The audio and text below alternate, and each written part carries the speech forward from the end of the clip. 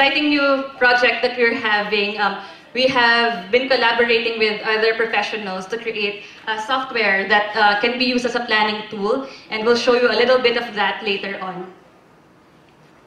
And I would just like to add that through our case studies of effective consultations with end users, we are somehow planting the seeds of what we call citizen architecture. Citizen architecture involves the thoughtful plan and design of structures, not as solitary entities, but as citizens of the community. Structures are planned and designed to leave a lasting impression while uplifting and inspiring the community. It is about making good planning and good design accessible to all, and striking a balance among social equity, environmental protection, economic growth, culture, identity, and even spirituality.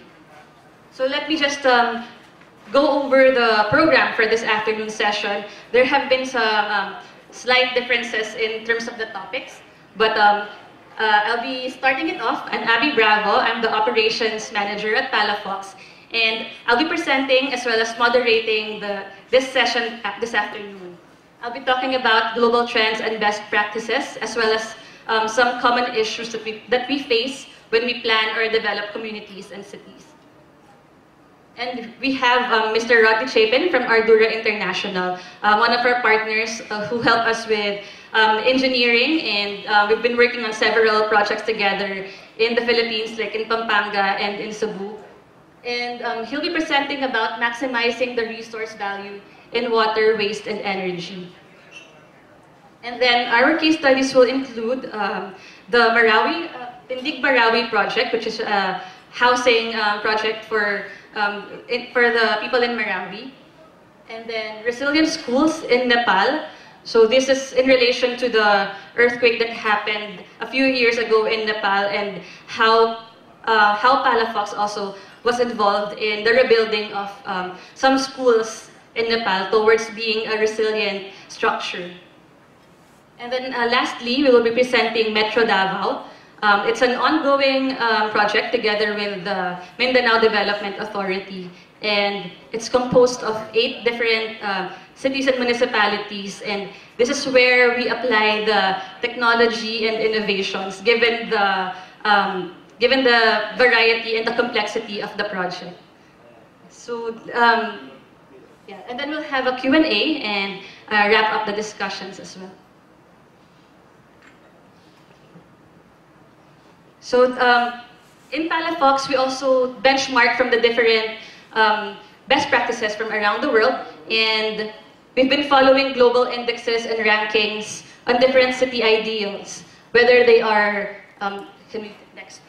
sustainable, green, smart, urban mobility, innovative, resilient, and many more. So over the years, there have been many indexes that indicate which cities are the best in terms of those concepts or ideals.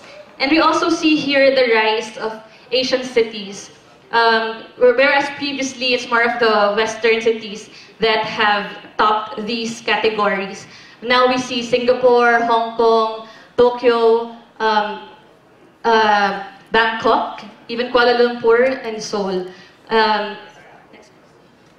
And all over the world, cities are realizing the importance of being people-oriented, reconnecting with nature, and using technology to make daily city life efficient. Like what we see in Copenhagen, where they are emphasized more on the biking for pedestrians also. And even in countries or cities that produce cars, they tend to go away with it. Like for Germany, they have created car-free city as well. And then I'm sure some of you are familiar with this story in Seoul, in Cheonggyecheon. This used to be a body of water that has been neglected, and so instead of cleaning it up, they covered it with a highway. And then later on, they realized that it was a mistake to put a highway over it, so they just removed it and cleaned it up as well. So now it's creating places for people, places where they can converge and increase mobility and walkability within the city. As well as reviving rivers and waterways like in Stockholm in Sweden. And of course, like what I mentioned earlier, using technology to make daily life easier, like smart technology for transportation, even for waste management. And next, and also subscribing to the different certifications like LEED or LEED, and then to create more intelligent city infrastructure. Even in tourism, there's also the concept of sustainability, or how will the tourist destinations will be able to cope with increased demand or increased with the increasing tourism market as well.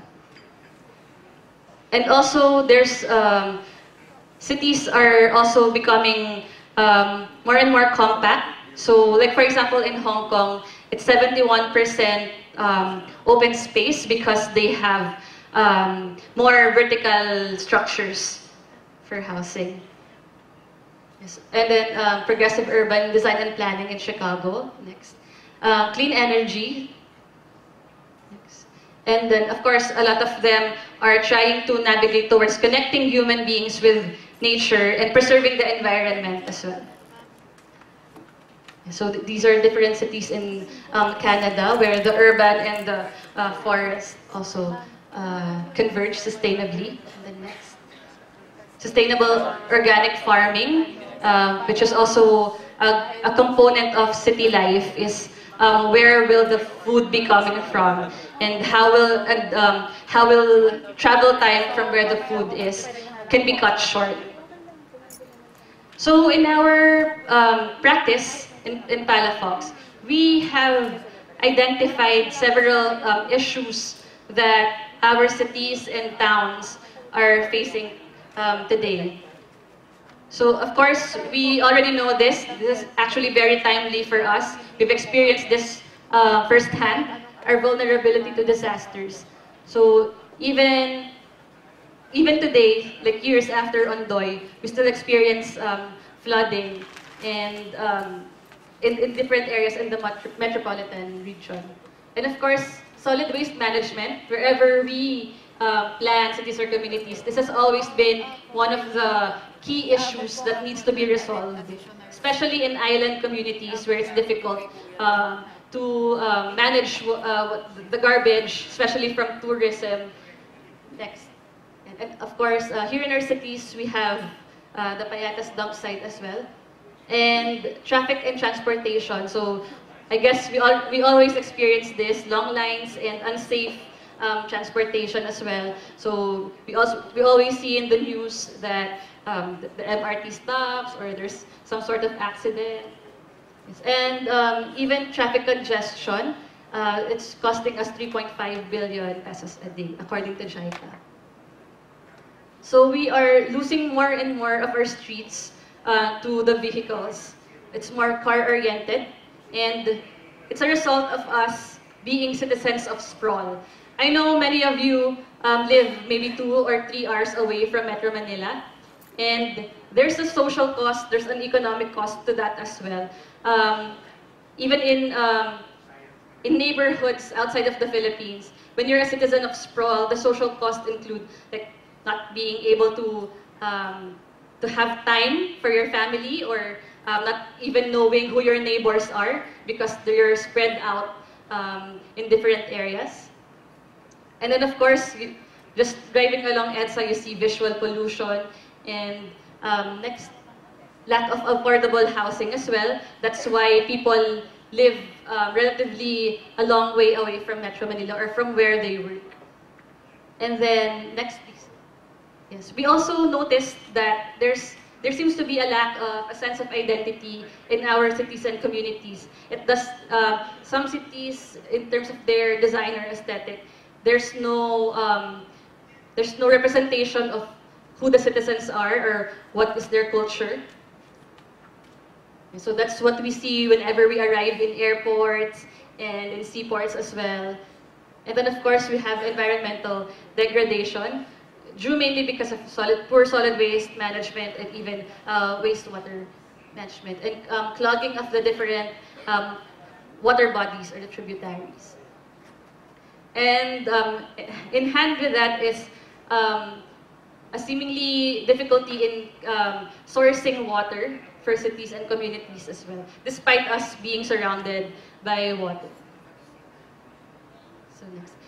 And so this is how we approach the planning, the architecture, and the engineering for sustainable cities and communities, starting with collaboration. So we make it a point that the team is not just composed of homogeneous professionals, like just environmental planners, but we also make sure that it is a complete team also, that there's sociologists, there's also economists that are involved in the planning as well.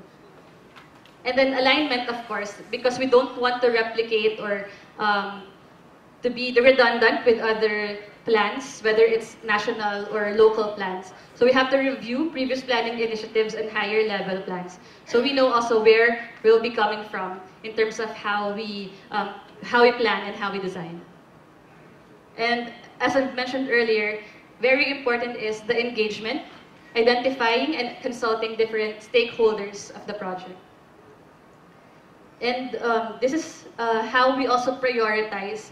So we also prioritize projects or things that the LGU or the local government can do in terms of 100 days or up to 100 years. So there are immediate, short-term, medium-term, and long-term projects or approach.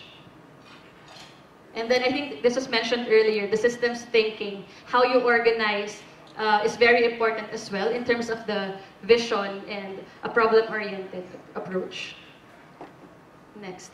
The plan should also be able to adapt to the changing environment as well. Especially in tourism, the landscape is changing briefly. I can say this for Siargao as well. It has been developing rather rapidly. So when it comes to planning, it should allow adjustments in the planning process, but not straying from the objectives and requirements of the plan. And of course, enhance by leveraging existing uses and strengths. Protect. Plan sustainably. Long-term success will depend on the quality of environment and the unique sense of place. And then, this is of course very important as well, is to connect. Since you're developing community or a city not as an island, but as part of the larger urban fabric or a larger part of the Philippines or development. And in some cases, there's also a need to promote. So you have to talk or to engage with your citizens. You have to engage with investors. So we are also involved in creating a marketing program in some projects that we do as well. And then our approach is also to be more visual, so that when we talk to our stakeholders or even to local government, they have this vision or an idea of how development can go from their existing situation and years into their future. So for example, we have here a picture of Estela de la Reina in Manila, existing, and that's the proposed. And then Estero de San Miguel, existing, and this is proposed with on-site housing. Ermitaño Creek in San Juan, and this is the proposed in the future with mixed-use housing as well. And then presently in North Harbor Housing in Manila. So we just reimagine, redesign the different areas or blighted areas in the community. So for example, this is the aerial view of Pasig River today. And in the future, this is what we hope it would look like as well. And then we also have projects in San Pedro Laguna, and we also try to redesign and reimagine those areas. And this one is in San Fernando, Pampanga. And we try to make it more walkable and safer for the people to cross the street. And then Candaba Wetlands also in Pampanga. Turn it into something, a tourism area. And then Ilocos Norte Tourism Master Plan back in 2012. So this area was one of the schools. So we wanted the school area or the academic area to be walkable and safe, better lighted for the children as well. And then some areas in Zamboanga City, Paseo del Mar. So that's the future. So in gist, the kind of development that we want, that we would like to impart in the cities and communities we work in is environment-friendly cities and communities that are connected, accessible, walkable, bikeable, safer, better lighted, convenient, clean, mixed income, and cross-generational. With places to live, work, shop, dine, learn, worship, with healthcare, recreation, and leisure. And with that, there's also 24-hour cycle of activities. Thank you. Thank you for allowing me to come speak, and thanks for sticking around. A big crowd, so that's nice to see. I'm going to speak, as Abby mentioned, on what I've titled Maximizing Resource Value and Water Waste and Energy. And then I've subtitled it Leapfrogging to Better Solutions. So I'll hopefully explain what that means during my presentation. Next slide. By way of schedule, so you know what I'm going to do, just give an introduction. And then I've ordered it like this. We'll talk about the challenge, and then the opportunity, a little bit about the old way of doing things versus the new way of doing things.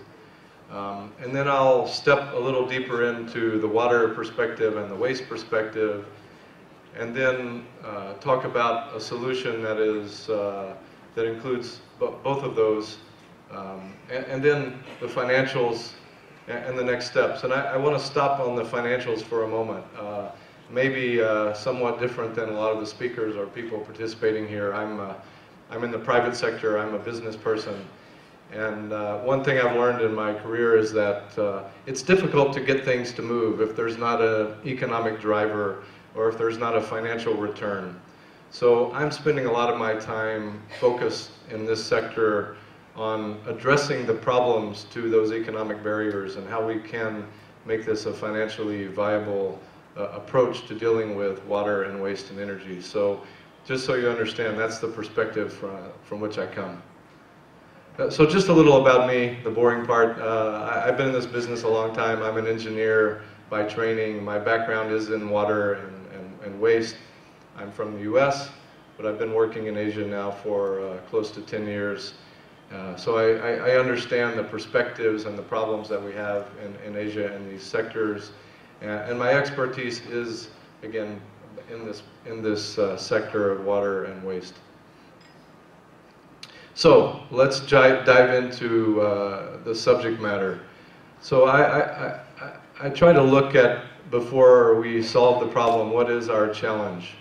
And I'm focusing the challenge in terms of where we are today and where we want to go in dealing with what I think most people see as a problem, right? People see the challenges of finding water, the challenges of treating wastewater and not polluting our rivers and streams, and the challenges of keeping the trash off the streets and out of the streams and the rivers, as we just saw in Abby's presentation. But to me, this is a challenge as to how we really focus on turning these into resources, not on how we spend our money to treat the problem. So, in my opinion, we have to reimagine this. And in doing so, we take advantage of a few things. One, that there is value in these resources, and I'll talk about that in a moment.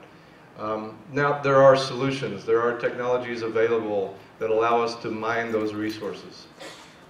There is a lot of government and multilateral support. I know there's a lot of the multilateral agencies in the room. There's a lot of support for renewable energy, for resource extraction, and also water and waste problems. There are opportunities for regional development where we combine some of these issues, whether it's an agricultural issue combined with a municipal issue, combined with a regional issue. We can take advantage of that. And there's a lot of investment out there. Again, as I said, I'm a business person and I work a lot with private developers focused on investing in these sectors. There's a lot of money and a lot of interest that we can capitalize on to do this. So if we take advantage of all of those things, we can drive this to a financially sustainable, environmentally sustainable balance and solution. So let's talk a little bit about leapfrogging. Some of you may remember it as a game you played as a child, right, where we hop over the person in front of us to go in front of them. There's a lot of talk about leapfrogging in the business world, right, and primarily in the communications sector, the energy sector, and the banking sector. So we've seen in developing countries, particularly in Africa, the leapfrogging of landline phones to cell phones. Many people in these countries never had what I had when I was a child in the US, where we had the rotary dial and we called on the landline. But they've leapt to what is a better technology, a cell phone, that they can take with you everywhere you go. We see the same thing in energy, where the combination of renewables and microgrids and batteries have allowed remote areas that don't have power and electricity to implement affordable solutions to capture electricity and power and use it locally. And then we've also seen this in the banking sector. I work all around Asia, and I'm actually astounded when I go to some places, China, even Republic of Georgia, at the advances in the banking and financial sectors that are beyond what we have in the US, quite frankly. So leapfrogging is occurring in many sectors, and I think particularly in Asia, we have the opportunity to take advantage of that in the water and the waste and the energy sector. And what we see is that, I think some of you may know, this is from a World Bank study in 2015 that shows that in Indonesia, Vietnam, and the Philippines, only about 10% of the wastewater is actually treated before it's discharged into a stream or a river. So that's an opportunity, in my opinion, not a problem. We have the opportunity to forget that old technology and jump to the new technology. And also we see this problem in the solid waste sector, that only about 10% of the waste, the solid waste, the trash, is disposed of properly or managed properly in Asia. So I think we've seen things like this, right? The old way of doing things, and particularly in the solid waste industry, the trash industry, that we have dumping, right? We just put it somewhere. We pile it up, we bury it, we throw it in the river, we throw it in the creek, because the financial driver is not there to manage it. So it becomes a problem that is dealt with in the most efficient way, which is just to throw it somewhere. And then also in the wastewater sector, in the old way of doing things, I'm a wastewater engineer by training, and we learned, you know, you put a lot of air into it and a lot of energy into it to convert the dirty organic matter into clean water. But that consumes a lot of energy. That's the old way of doing things. So now we're moving to looking at this again. What are the resources that are in these streams of water or waste, and what can we get out of that? How can we manage that in an effective way to actually generate revenue and not spend money just to fix a problem? And there are many of these, and I will talk about some of them now. So first, let's start in the water cycle. I think we all understand, as we live in a city or a community, that we turn on the tap, we have water. Some of us, some places still do not, many places still do not, but we turn on the tap, we have water. Maybe it's drinkable, maybe it's not, but we can certainly use it to cook and wash our clothes. And then we use that water in many ways inside the city. And then the dirty water, when we flush that toilet or turn on that sink, that water goes somewhere. It needs to be treated, and in the Philippines in particular, there's a big push to implement the treatment, and to a very high degree with very high standards. And that takes a lot of energy and a lot of chemicals to do that as well. So what we have is a challenge, right? Not only do we need to bring water and we need to treat water before it's discharged into a stream, but we have to spend a lot of money to do that, to build structures, to consume electricity and chemicals. So what we look at is, how do we minimize the expenditure of energy in this cycle, and then how do we maximize the resources? And what we see, if we just look at the the wastewater, the dirty water side of that, is that there's actually a lot of energy embedded in that wastewater. You might not think that, right? But if you look at the science and the people who have studied this a lot, and there's been a lot of study in this regard, the available energy in wastewater is probably 3 to 4 times the energy required to properly treat and handle that wastewater. The difficulty, right, is doing that efficiently.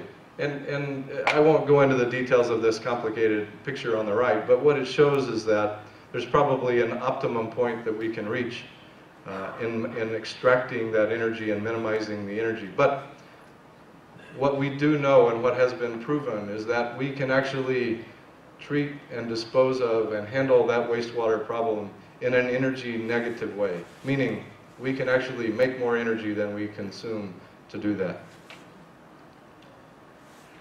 The way that we do that, and again, technical, so I won't go into too much detail, but very simply, as opposed to the old way, which we just tried to convert the organics to water and carbon dioxide and get rid of them in whatever way we could, now we focus on extracting the organics and not wasting them.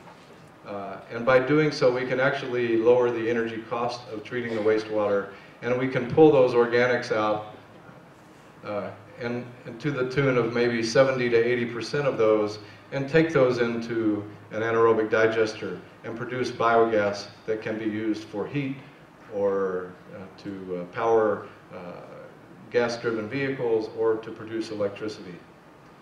And as I said, there are examples. One, the best case study is in Austria, the Strauss wastewater treatment plant that has been now for more than 10 years energy negative. If you see here, they produce about 10% more energy than they require to run the plant. And now they've begun bringing in other waste, food waste and other things. And now they're about 200% with energy production over energy consumption. But in my opinion, we can do better. We can actually still pull more nutrients out, and we can combine these problems, these issues that we have between water and solid waste, and extract even more resources. An example of this is in Washington, D.C., a project that I worked on several years ago, where they now, not only do they produce a lot of electricity by extracting these organics, but they produce $3 million worth of fertilizer that they sell in the retail outlets around Washington, D.C. So there are a lot of resources that we can mine on the water side. So the same exists in the solid waste, the same exists on the trash side. These are exciting topics just after lunch, I know, but the same dynamic exists, is that there is value in the waste. This is just a slide that shows the potential energy value of the first column. MSW means municipal solid waste, and then other discrete waste, green waste, wood chips, bamboo, oils and grease, and plastics. But you can see that there is a potential for a lot of energy. And to put that in context, if we look at one trash truck, as we call it, that maybe has a 10-ton capacity, that 10-ton capacity truck has enough energy in it to power 1 to 2 average homes in Asia for a year. That's a tremendous value. And in most places that I work, certainly in developing Asia, we are not tapping any of that energy. So it's a huge potential that we have. Now, the reason we're not tapping that is that it's been difficult to do. But a lot of advances have been made in technology, and a lot of approaches are being implemented, actually one here in Metro Manila, to where we actually look at how do we best separate and take the waste, because most of the trash as we know it in Asia is not trash. A lot of it's food waste, sometimes 50–60%. That's very wet waste. You can imagine it's not easy to burn, which is how we traditionally generate power from solid waste. So there are now a lot of developments that have been implemented to where we separate the wet part through an extrusion process and the dry part, and we take the wet part into a digester, we make gas, we take the dry part into an incinerator or a gasifier and combust it to make energy. So we've seen the technology advances to address these issues. I won't go into the details here because this is very technical, but there are a lot of technologies available to convert a solid waste product, paper, wood products, plastics, to energy. And there's a full spectrum, incineration to gasification to even what's called plasma arc gasification. Each has its advantages and its cost structures. But the point to make here is that one of these technologies and all of these technologies have advanced to the point that they've become very efficient. And gasification, for example, is a process, a thermochemical process where we convert the organics and the carbon-based waste into a syngas. It's only hydrogen and carbon monoxide that we can then burn in a generator with no emissions to produce electricity. And the only byproducts of this are biochar, which can be used as a soil amendment or a fertilizer, and carbon black, which, if you know anything about the manufacturing industry, has a value of over $1,000 per ton. So we can extract at least three resources through this process, and at quite a high efficiency, almost 40% conversion to electricity. So that's the details and the technical part on the water side and on the solid waste side.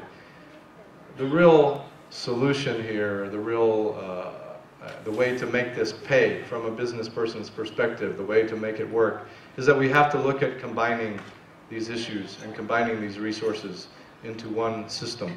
So we have water issues, we have agricultural waste, we have municipal waste, we have industrial waste, we have wastewater. Let's look at all of those together and co-manage them to extract the maximum value out of that. So how do we do that? I'm sure, I'll send this to anyone who wants it because this is a complicated slide, but the points I want to make from this is, if you see the green arrows coming out of this, if we were to start from scratch, which in many places in the developing world we have this opportunity, and implement a wastewater and a solid waste management solution, and implement them together, we have the opportunity to create many revenue streams. Now, starting with the heat and the wastewater, okay, that won't work in the Philippines, but if you're in northern China or Mongolia, where it's very cold, you can take the heat and use that as a resource. But we can produce recycled water, we can produce nutrients, nitrogen and phosphorus, that we can use in the agricultural field. We can produce electricity through two streams. We can pull out the recyclables. We can produce organic fertilizers. And we can produce, as I said, biochar and carbon black. These are with proven technologies and accessible technologies that are available to us today if we implement all of them together. And again, look at maximizing the resource, pulling it out in the easiest and least costly way, and then dealing with the least amount of waste in the end. And you see in this model, we're probably talking in the end of less than 10% that we have to get rid of. So not a lot of waste at the end of this process. And I would also say, to jump back to the Philippines, the new Philippines standards for effluent of wastewater are very, very strict on anyone's scale, international scale. So looking at recycling that water and reusing it rather than discharging it, it's probably going to be cheaper than treating it to those new standards. So it's another approach that we should look at. And then, again, as I started this presentation, next slide, I think, as I said, I'm a business person. And the big point here is that there's a lot of money involved in this.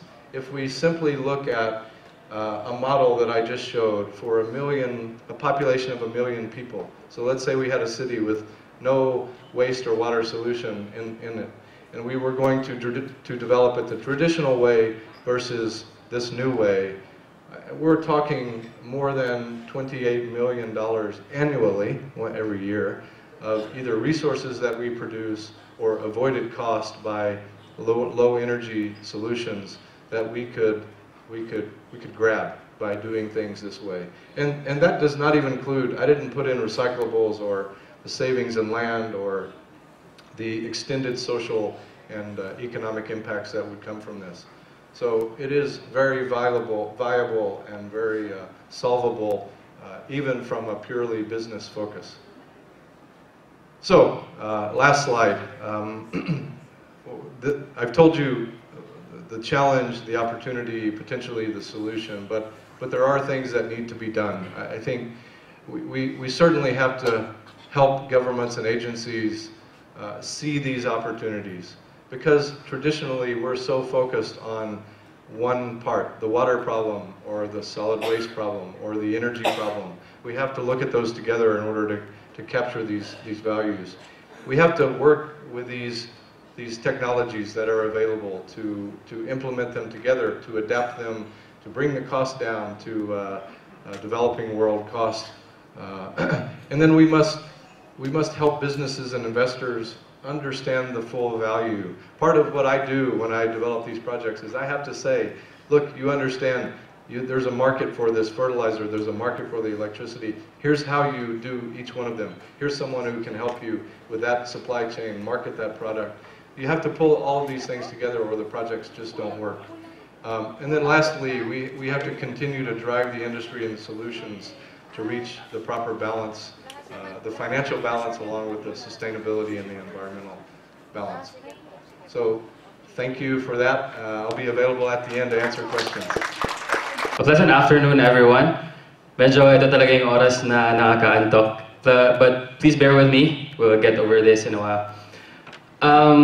So my topic for this afternoon is about Marawi, a road to recovery.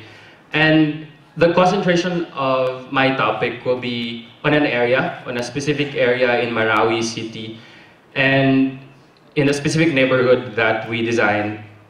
And although we didn't design the entirety of Marawi City, we're always reminded in the office that how big or small the project is, we always take into consideration its impacts to the residents or the users of the development, to its surroundings, and the existing urban fabric or the surrounding itself. And like the pieces of the puzzle, each neighborhood or smaller units of developments, when put together, acts as a complete, or when put together, completes the whole picture of a community. So as you can see here, here's a photo of Lanao Lake. So the people of Maranaos, if translated, they're called people of the lake. The reason because they're surrounded by Lanao Lake, and Lanao Lake acts as a vital part in the lives of many of the Maranaos because they get their livelihood there, fishing, for transportation, and also for water source. This is Marawi City. That's 8,755 hectares. And on the southern part of Marawi City is where Lanao Lake is located, and housing almost 201,785 residents. So I think most of you are aware of the conflict that has happened in Marawi, the siege and the war brought about by the Multi group.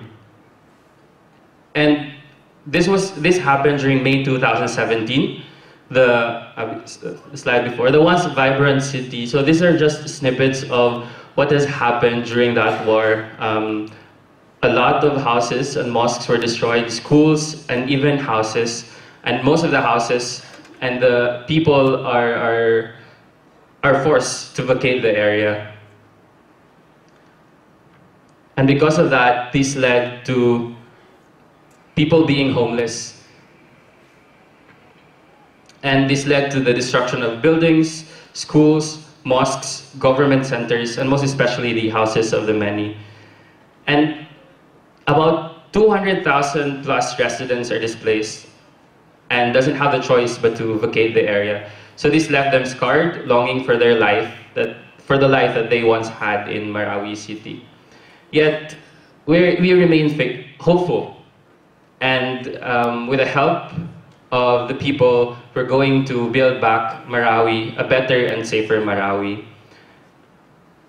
And then here comes our plan for Marawi, or for a portion of Marawi City.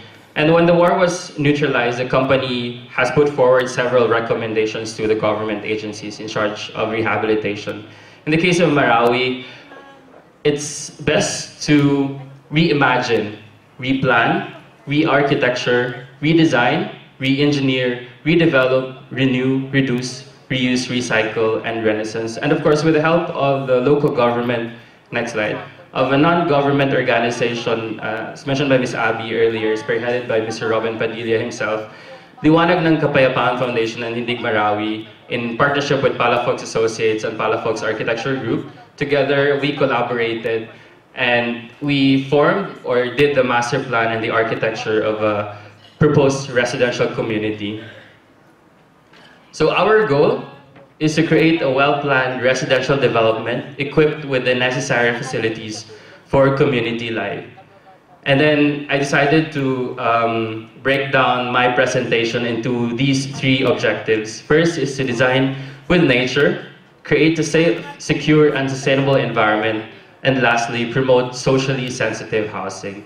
I will discuss further the components of the projects when we go through these objectives. When we design communities or cities, we usually take into consideration the international context of the location of the site. So that's Marawi in the international setting. And zooming in, that's the site, and then that's a town proper in Marawi.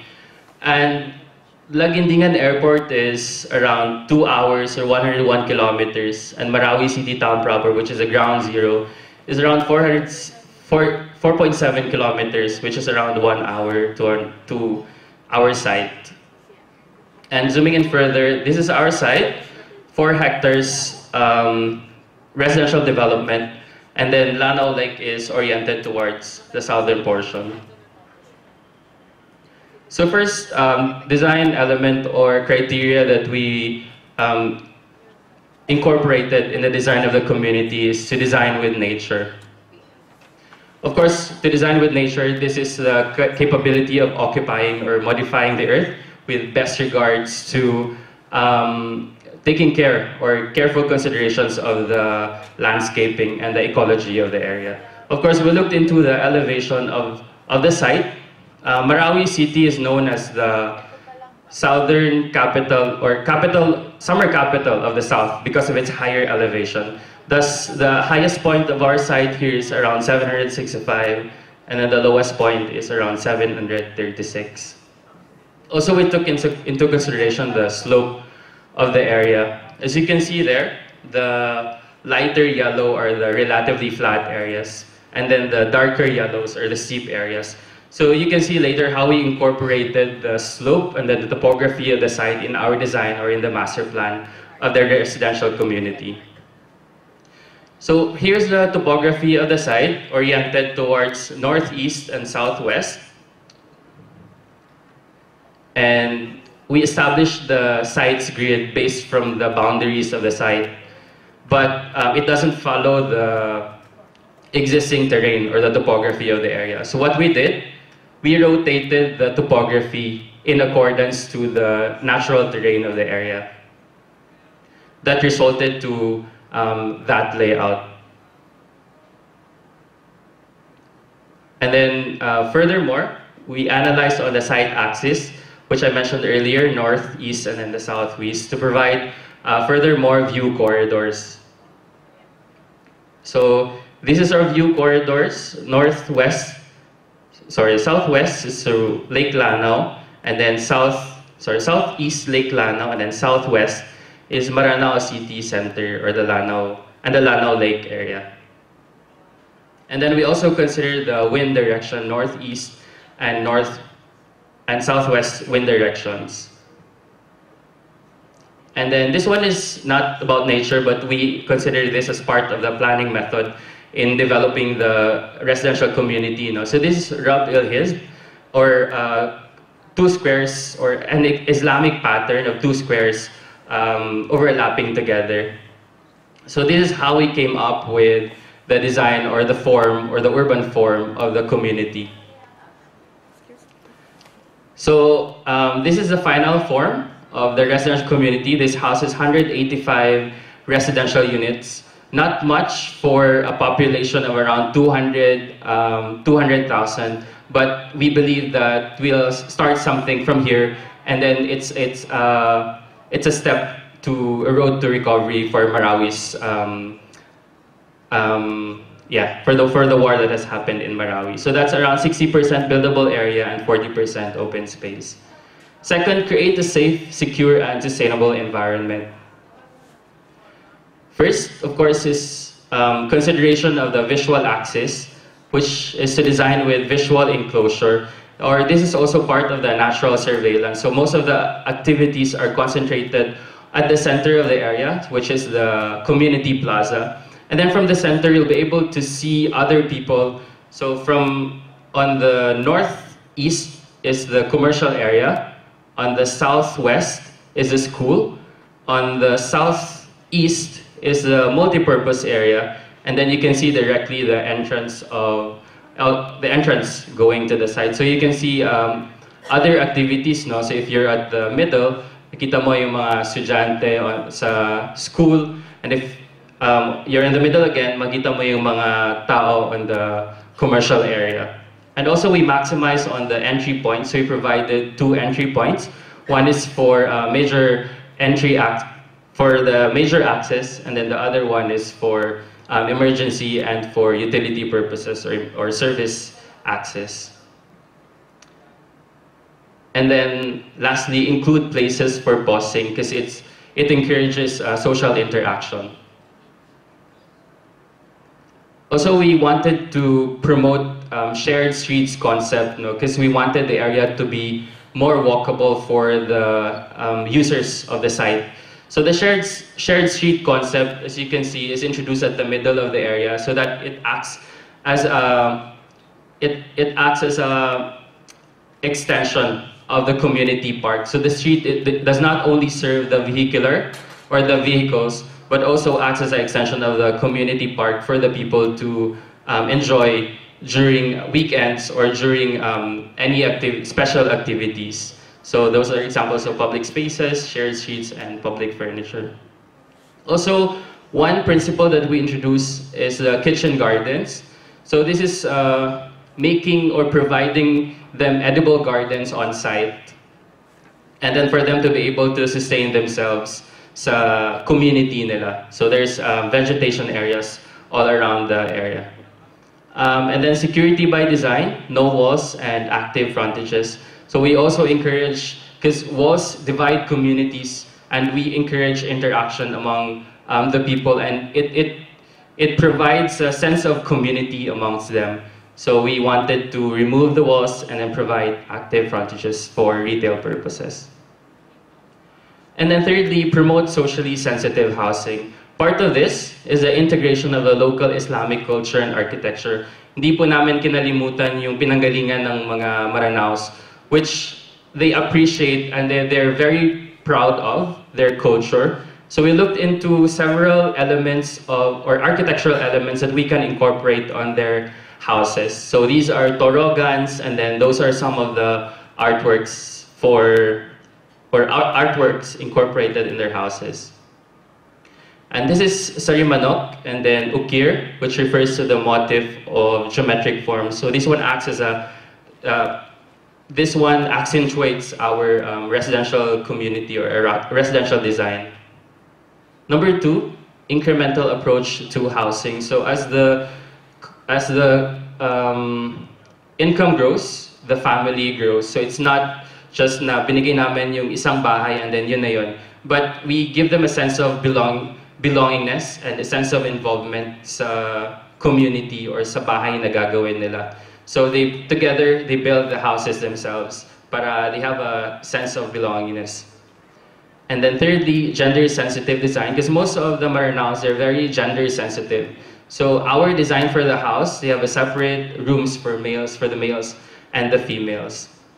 And of course, as I mentioned earlier, community involvement, that we involve them in every step or every process of the community design. So here's the example of the plan: ground floor, and then ground floor with expansion, and then second floor with expansion. So we'll be providing them the plan, and then together with Tindig Marawi and then Liwanag ng Kapayapaan, to be able to brief and then have a workshop with the community and how to be able to achieve these processes. So this is an example of an incremental approach to housing. So that's single story with loft. And then that's 2 stories na with loft as well. So that would be the character or the typology of the houses or the residential units that will be present in the area. And also, we provided essential amenities of a community life through a livelihood center. So these livelihood centers, for every residential unit, they will have a stall in that commercial area, so maybe around 6 square meters. But it's also sustainable for them. They have their own livelihood. And also a prayer room, interfaith, and it's basically sensitive to the culture of the Maranao, since they always pray to Allah. And then this is a perspective of primary school incorporating all of the architectural elements, the Torogans, Okir, and the Sarimanok.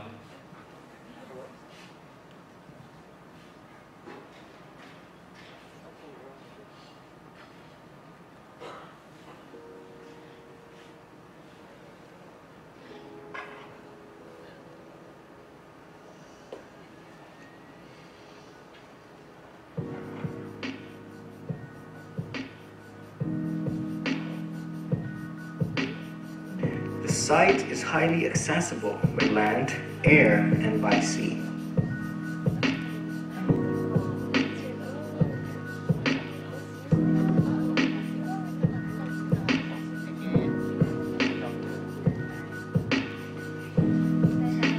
It all begins with a well-defined landscape and careful consideration of the area's natural topography and orientation. The main route path of the development orients a person toward the direction of Kaaba in Mecca. You can also enjoy the approaching view of Marawi City Center and Lanao Lake. One residential unit beautifully embodies the history and culture of the Maranao people. The unit's very structure and design, as well as the collaborative effort of donors and beneficiaries to build it, bespeak the closely knit and artistic society the town's early inhabitants were once known for. The house redeems this tradition in 2 ways. First, by its decorative use of Okir design principles, combined with the addition of the Sarimanok, which together serve as symbolic motifs of the Maranao's rich artistic heritage. It is also a green, sustainable structure where people can meet. With the placement of edible gardens within the residential development, the inhabitants can engage in vegetable farming, which can serve as their source of income, and at the same time provide a great opportunity to develop healthy eating habits in the family. The house invites the inhabitants to take responsibility for expanding the house gradually, furnishing its interiors as they please.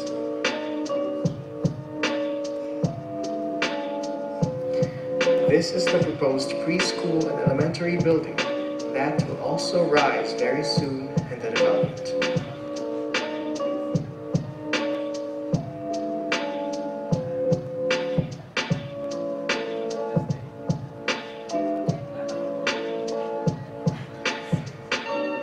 On these grounds, a commercial area with the masjid on its top floor will have a great significance for the people. It is here that they will work for their livelihood, with hopes of rebuilding their lives and becoming a resilient and united community. A variety of amenities are available to residents in the multi-purpose building. Here, they can play sports, relax, and meet. It will also function as a training and livelihood center for them. From the viewing deck above, one may enjoy a breathtaking view of Lanao Lake and a panorama of the Marawi City Center.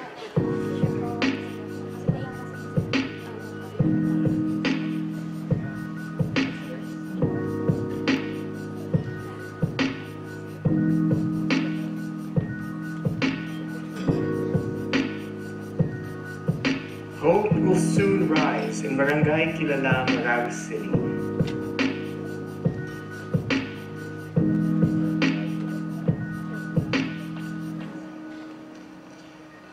Assalamualaikum.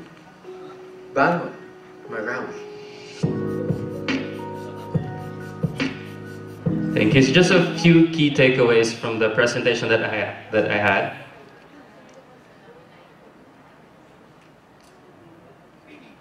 So first, design with nature. This is in consideration of the site's physical attributes and orientation, and provides adequate amount of open spaces. Second, create a safe and secure sustainable environment, which is to design with visual enclosure, maximize entry points, include places for pausing, introduce shared streets, and eyes on the street concepts, and encourage on-site farming. Lastly, promote socially sensitive housing, which includes integration of the local Islamic culture and architecture, incremental approach to housing, gender-sensitive design, community involvement, and provides essential amenities of a community life. Although the proposed project may not serve the entirety or the whole of those affected by the war, we hope that this project brings hope to everyone, and it serve or provide a huge impact to the society, and that it will serve as a model development to the rest of the communities that will be developed in Marawi. Thank you. And on a side note, this is us with a cast of Marawi film. They'll be producing a film soon, and they'll be showing in the entire or in the national level. And all of the proceeds of this film will go to the fundraising, or will go to the construction of the master plan and then the architecture of what I just presented earlier. So let's help rebuild back a better and safer Marawi. Thank you. Hello, good afternoon, everyone. Addressing hazards before they happen is 90% cheaper than addressing them after they happen. More lives can be saved, more infrastructures and structures can be preserved. So how can we address this if the calamity has already happened? So So I will be discussing how Palafox Associates, an architecture group, along with Juchi Foundation, plan for the buildings in Nepal. So in April 25, 2015, Nepal was hit by by earthquake of magnitude 7.5 magnitude, in which around 9,000 people lost their life, while Nepal was pushed 10 years back from its development phase and had an economic loss of US dollar 9.96 million and causing 22,000 people injured. So after this earthquake, after like 6 months, Juchi Foundation, Taiwan, it's a Taiwanese humanitarian non-profit organization, Palafox Associates and Palafox Architecture Group, for the rebuilding of educational institution and health institution, for which they chose three schools, 1 campus, and 1 health institution. So I will be discussing one by one our projects. It was actually challenging for Palafox Architecture Group because since Nepal is a country is a country which has a different religion and different culture. So Palafox architecture actually had to combine with the Juchi standards and also maintain the traditional Nepalese architecture. So once we were allotted for the design, Palafox Architecture and Associates Group traveled to Nepal in November 2015 for the site assessment. So they did an ocular inspection for the damaged sites, which included Patan campus, and then 3 schools, Padmadaya, Kanya Mandir, and Sri Adarsha. So after the ocular inspection, we stepped towards the designing. So how we make the buildings more resilient, or for the future, so that whenever there is another earthquake or any such disaster, it would actually resist it. So the general concept behind these buildings we did the conglomeration of architectural styles, where we followed the architectural design of Nepalese traditional style, as well as the Juche standards. In the picture, you can see that we use the tiered temple style architecture, which is a Newari traditional architecture, and along with it, we use the iconic Juche style of roof, which represents the praying hand of a monk, human, or a person. Similarly, in our design, we try to incorporate the lattice work, or the akija, which is a Newari word, which means that which has a benefit of providing continuous light and ventilation, as well as for the privacy purpose. Then, as it was also challenging for the architects here to design, because here most of the designs include concrete hollow blocks, whereas in Nepal we use the clay bricks. So, and most of the traditional Nepalese architecture have exposed brick facade. We usually use the clay bricks because of the thermal comfort that it provides. As the climate of the Nepal is a mixture of tropical and subtropical. Similarly, we also try to imitate the heavily wooden struts that are being used to support the overhangs. We incorporated the same thing with our designs as well. So the materials that we propose to use in this project are clay bricks, then wood,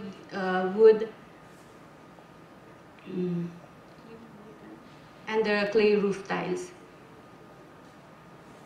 So the sustainable design principle used are most of the buildings that we propose are elevated and have a wind tower, so that there is a continuous flow of the air. Each building is provided with cross ventilation, so that the occupants can feel the fresh air throughout the day.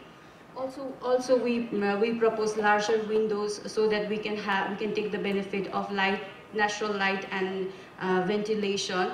And also since all of the projects have a very large area of the roof deck, so we propose for rainwater harvesting, and also we propose the wastewater recycling process in the building. Similarly, we also use the sun baffles and double insulated walls in our design, so that the interior temperature is good for the occupants inside.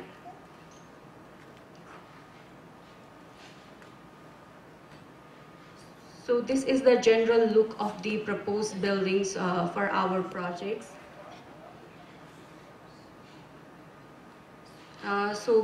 Going to Padmadaya Higher Secondary School.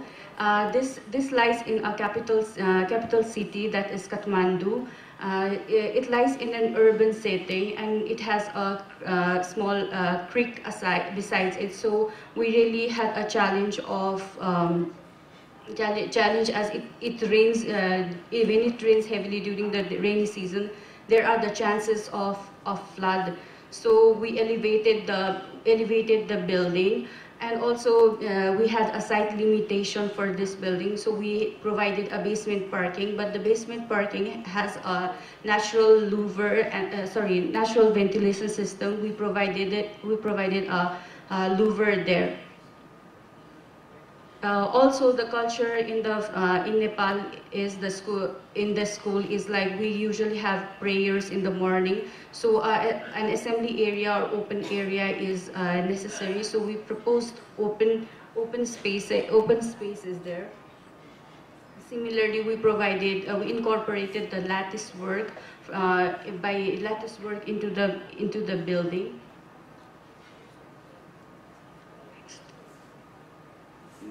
So this is the final facade of the building. Then another school is Sri Adarsha. It is quite far from the city center. And actually, our client wanted to have a football ground in this building. And the challenge here we faced in this project is like this place doesn't have a drainage system. So along with our engineering team, we actually proposed a drainage system for this project. So we were able to design the football ground in front. So and also which could also be used for the assembly or prayers. So this is the final perspective for the building. So as I mentioned earlier, we incorporated the central wind tower, the open ground floor plan, and lattice works for the building. The last school is the Kanya Mandir. This school is only dedicated for the girls in Nepal. Since it has a small pond in front of it, and because of the earthquake, the pond was also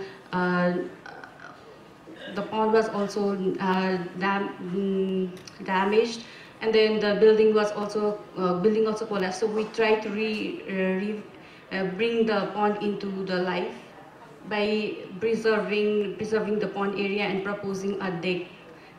Proposing a view deck for the pond.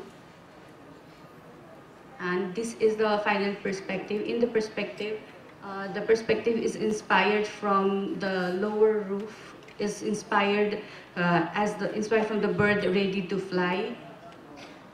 So in this building we use large windows and multiple roofs, and we'll be using the clay tiles. And the last building is the Patan campus. Here, as we promote more openness, walkable and bikeable community, for Patan we master plan it and put a pedestrianized ways, and we separated the vehicular ways for the building. This is the academic building for the Patan campus, which includes an auditorium. Since most of the government college in Nepal do not provide for the sports facility buildings, our client wanted us to propose for a sports facility building. So we proposed this one-story building with a basketball court in the middle and a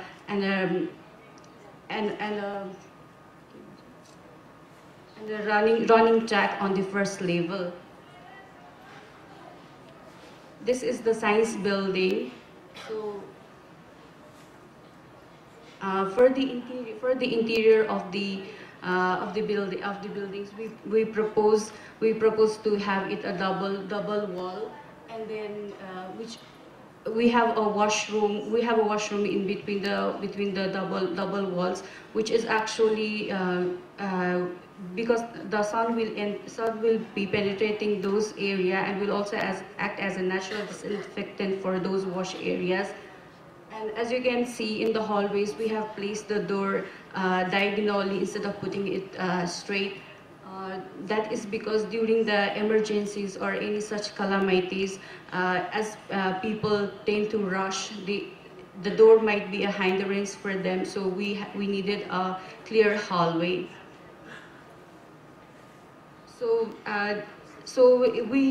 we try to incorporate the design principle, the sustainable design principles, and the traditional Nepalese architecture, and the Juche standard to give back better to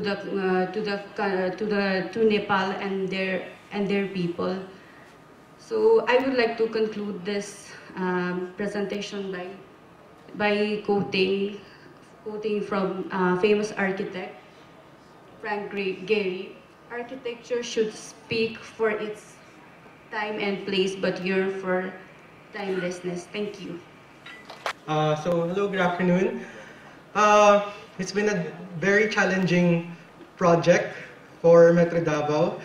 So we've been doing the project for the last 10 months, and the challenges for this project is just unexplainable because of pressures from different ends. But for the next 20 years, that's the time span that we're planning Metro Davao, we're not only building Metro Davao as the next metropolitan area of the country that will thrust Philippine economy to the next level, but the growth of Metropolitan Davao is actually a growth for the entire Mindanao. So we'll be presenting to you the 2040 Urban Master Plan for Metropolitan Davao. So the first image that you see later will explain it. That's one of our proposal. Next. So last week, when we presented in the public consultation, the first question that we asked in our presentation was, what will be the future of Metropolitan Davao? Next. Would it be a city like this, Central Park, New York, a vast urbanization with trees at the middle of the heart or the heart of the city? Next. Or it will be a city that will be filled with buildings or mixed-use community, purely mixed-use community? Next. Or would it be a city like Vancouver, wherein the high-density areas coexist with the forest? Next. Or will it be a city like this? Would Metropolitan Davao become the next Metro Manila? And to the horrors of Davaoenyo, they laughed at this. Next. So this is one of the challenges that we've put forward for Metro Davao. Do you imagine a city like Metro Manila wherein you need to travel for 3 hours just to travel 10 kilometers? So it's one of the things that we are struggling with, and it's one of the things that the Davaoenyos hate the most. They hate traffic, and they think it's very unbearable. And for them to imagine something like this, it's becoming real for them. For the last 10 months that we've been living in Davao, we've seen traffic from the 8 cities. Before, when we travel from Tagum to Davao City, it will only take us 30 minutes last October. But after 3 months, we've experienced traffic congestion has reached 2 hours to travel from Tagum to Davao City. So in an amount of less than a year, traffic challenges has already worsened in Davao City. And one of the things that they fear is that, are they becoming something like this? Next. So one of the things for Davao is that they love their nature, and they're horrified by this picture, an aerial photo of Metro Manila. But one of the things that we've learned for the last 10 months is that what's wrong with our planning methodologies? Why is it we've allowed our cities to become like this? Is it really purely implementation problems? So the first questions that we usually ask, what will be the future Metro Davao for its simplicity? But more than the physical development, we've uncovered something new, and we've introduced this. No, it's not that it's new, but we've emphasized it in the project. Next slide. The real goal or essence of a master plan is not really what will be the infrastructure of the future, but rather asking who will be or what will be the future Davaoenyo. The question that we're asking rather is, what kind of behavior do we see Davaoenyos doing 20 years from now? And would that behavior be appropriate to the kind of life that they wish to have? So these are the things that we've re-emphasized in the plan, that a master plan or an urban plan is not really about the infrastructure, rather what are the dreams and aspirations that they wish to have, and what are the behaviors that takes for them to reach that kind of aspiration. And in the last 10 months, we would have technical working group meetings that would last 9 to 10 hours because of various arguments. But in the end, we've asked ourselves, along with the Mindanao Development Authority, are we losing ourselves in the technicalities of the plan? So in this question, in this slide, very simple slide, the questions we ask: what is the point of a 700-page report? If it's not being read by policymakers, it's not understood by anyone. So we go back to the root of the problem. What is the desired behavior of the future Davaoenyo? Next slide. First, in Palafox, as well as in the other environmental planners, we very much support the concept of community participation. So in the past 10 months, next slide, we've actually engaged 300 engineering students in Davao to help us with our transport survey, with interviews, with community group discussions. But apart from trapping 300 engineering students from multiple schools, we've also went down interviewing 300 household families on the ground to assess and see what is the real situation on the ground. One of the things that we found out is that even if our development analysis shows on paper that we're delivering the services that we've done, it's good to see what is the actual condition when we put ourselves in the shoes of those living in the community. Apart from that, we had 3 major public consultations, and we have interviewed more than 1,000 individuals for this project. And we've conducted more than 15 technical sectoral consultations with various groups, ranging from business to policymakers to the military and police. So these are just some pictures of the students engaging and our economics specialists. Next. One of the realities that we found out for Metro Davao is that whenever we plan cities, the first thing that the cities ask from us, we want to become the next Makati. And that is something that worries us, because the reality of it, when we plan cities in the provinces, it's not all about tall buildings, but rather a city is a continuum from agricultural life all the way to urban life. And with this, we were able to segment what kinds of realities are we confronting with when planning the cities. And here we found out that from rural life, from rural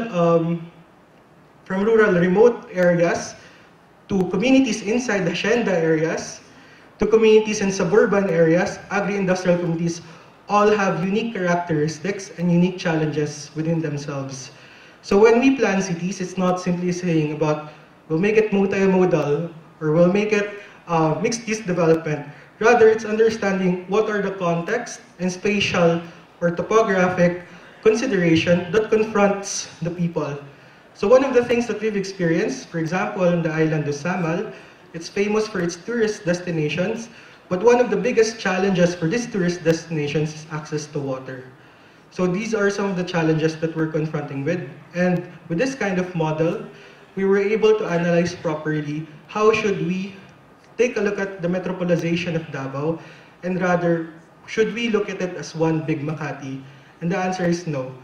We need to look at it in a rural-urban continuum, because in terms of behavior, people living in the rural areas is very much different from those living in the urban areas, as well as aspirations, passions, desires, and type of lifestyle that they want to achieve.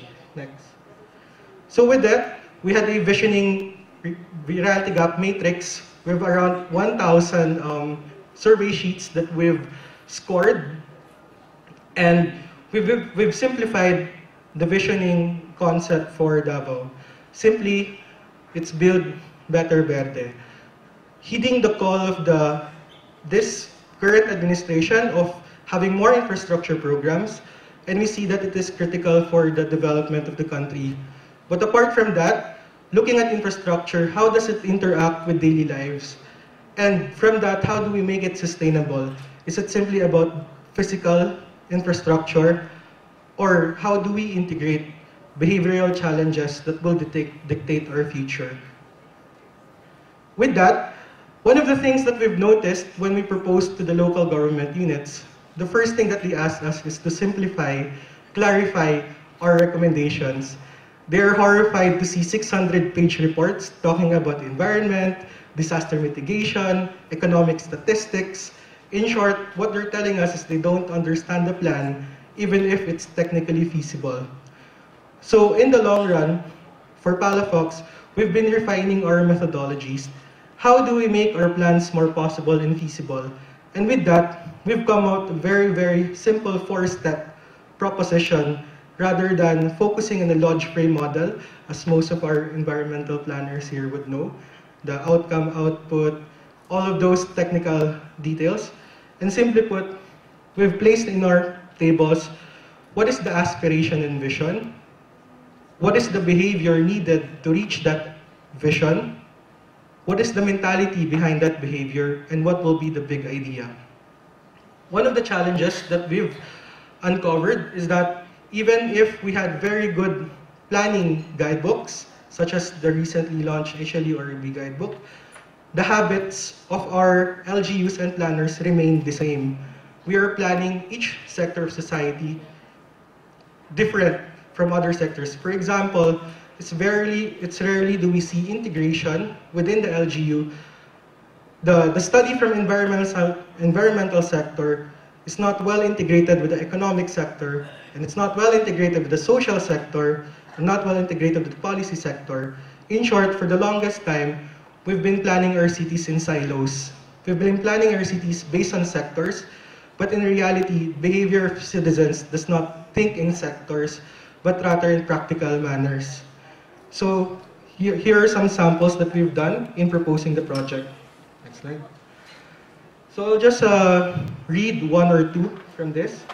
For example, one of the things that we've placed in their visioning reality gap matrix, or the visioning workshop, is that they dream to have a pedestrian mass transit oriented society. In short, they dream of New York, they dream of Australia, wherein mass transportation is comfortable, easily accessible. Good and well enough, that is a future that they want. But with that, we challenge what type of behavior do they need to have in order to have that kind of vision. And the first thing that we've challenged with them, do you think a car-oriented city or a car-oriented design would be suffice in that kind of dream? And this presentation, we've removed the technical aspects of it, but in that presentation we showed, do you know that 80% of your road space is dedicated to private cars? And with that 80%, only less than 10% of Davaoenyo actually owns cars. So in short, why are we affording 80% of public space, as we call it, to only less than 10% of people? So one of the questions that we challenge them with is that if you truly want to have a mass transportation-oriented community, why is it do we tend to design our streets only for the 10% to 20% of citizens?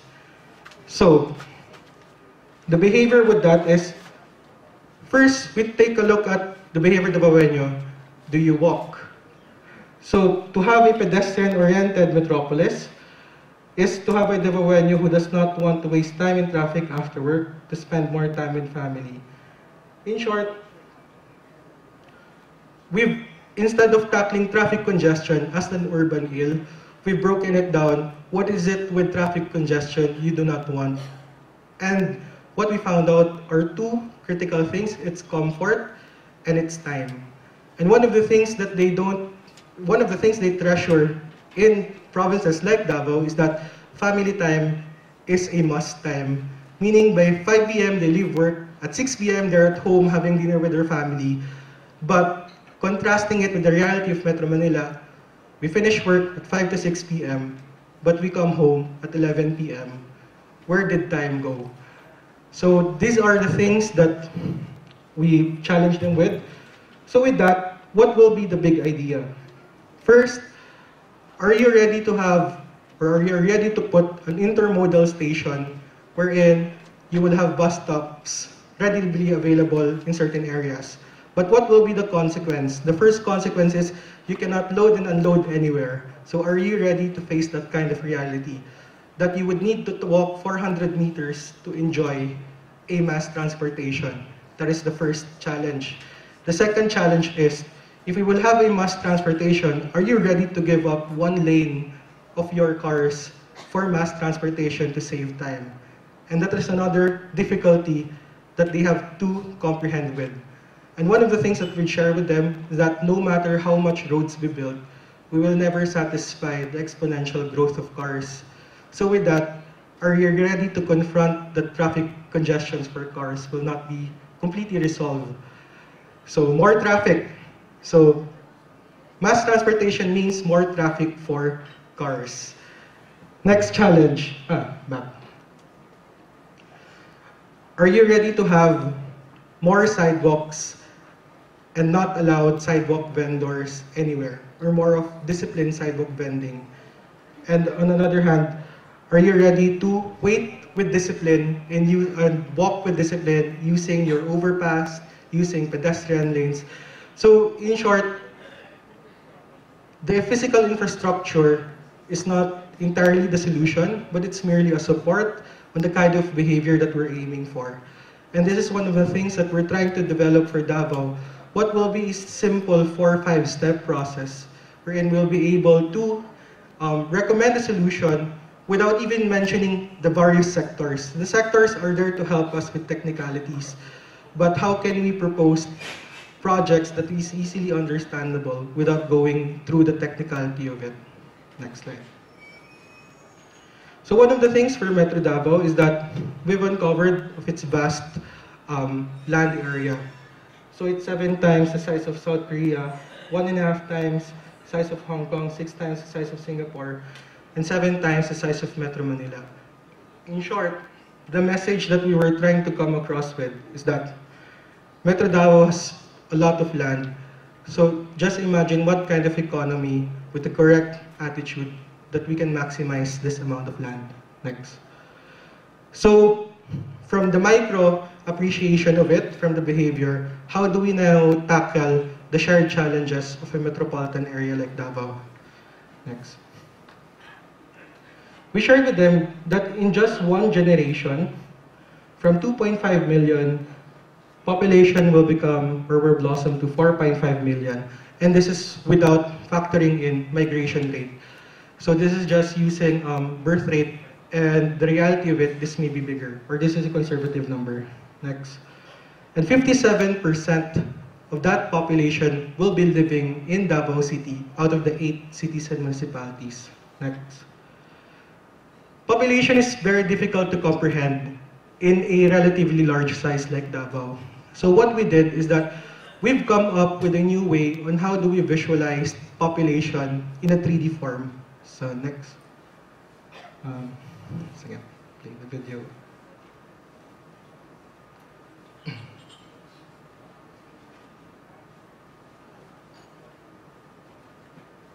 So what we did here is that we've overlaid land use with population. And here in this kind of analysis, they were able to appreciate where are most people living in Davao. And we found out that most people in Davao are living at the coastal area. In short, this is what Davao looks like in terms of population. Play it again.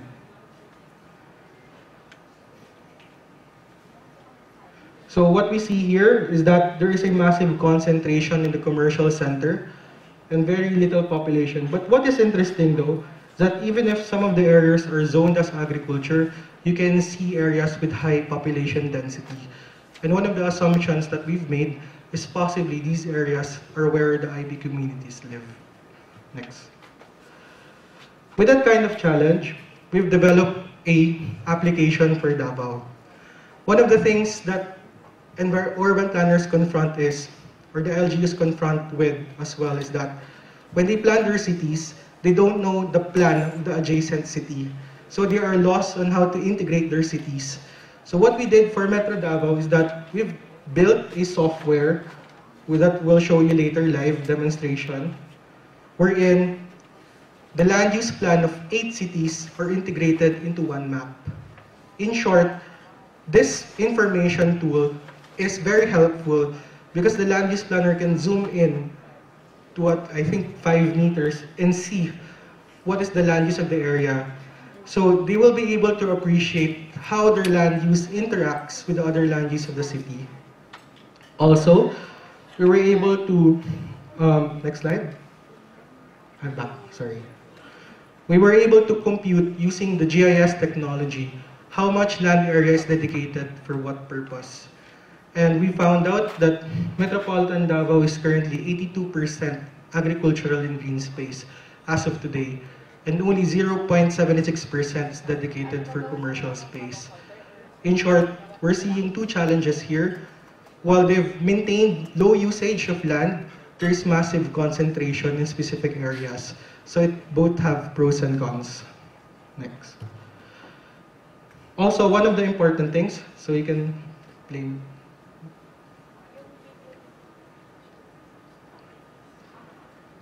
In the form of disaster mitigation, how do we analyze it?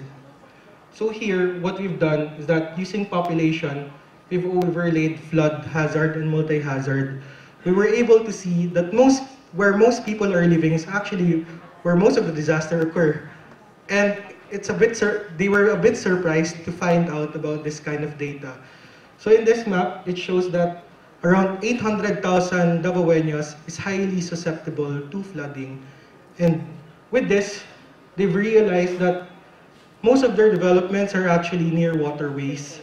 So one of the challenges that they're confronting with right now is after they've cemented or urbanized certain areas where water is natural or natural catch basins, how do they now confront the reality that more flooding will occur because of the site and developments that they've happened to build on?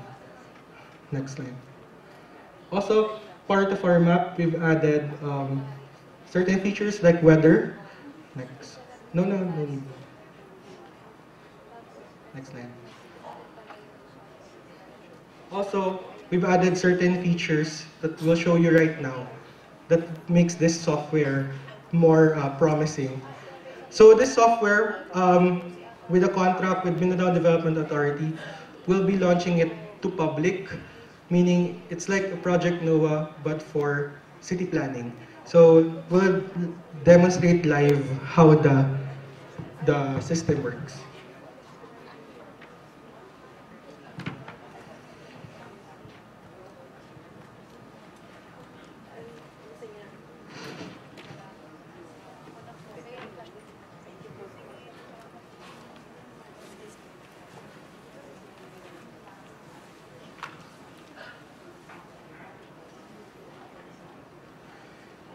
So right now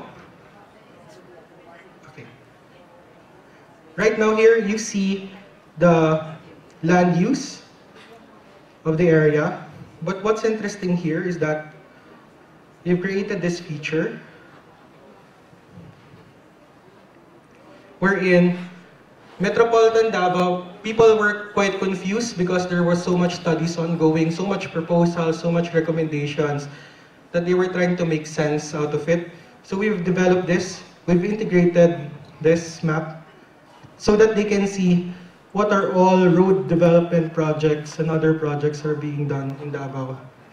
So with a simple swipe, citizens can actually monitor the projects that are happening in the area. And on the left-hand side, they can actually see how much money is being pumped into the city. So they can see how much DPWH or JICA is putting money into the city for infrastructure. Also with this toggle map, we've placed, let me click this. If you're a businessman, you can simply type your address here and you will see the land use of your property. So this is a tool that can potentially help more businesses given that we provide more information. Of course, there are privacy issues that we need to deal with this, but it's rather how do we communicate properly what kind of information would be relevant for investments. And since we're running out of time, well, I'll just show a bit more features. Also, we were able to plot all of the waterways of Davao, and we've overlaid it with land use so that they can see actually where areas are most susceptible to flooding. And this can help LGUs view it real time, wherein they can see if there are violations of it. And we have this one cool feature, whether it's a live weather map of the country. So we can see where the current typhoon is. But what surprised Davaoenyo last week was that this tool, while it was raining hard in Metro Manila, Davao was scorching hot. It was the only place where it was not affected by typhoon. So with this kind of application, it can potentially help more people access weather apps. There are a lot of weather apps out there, but what we're trying to do here is how do we consolidate all information in one platform. So this is the last feature that I'll show. What we did is all of our proposals can be viewed through geotagging. So the applications are limitless, also for tourism. So we've been encouraging geotagging all establishments. So businesses can actually put their descriptions here. For example, if the city has a tourism plan, what are the accredited hotels for the city? And for example, we placed Ligo City Hall and the description comes out here. So we'll end now with a short video of some of the infrastructure projects that we proposed.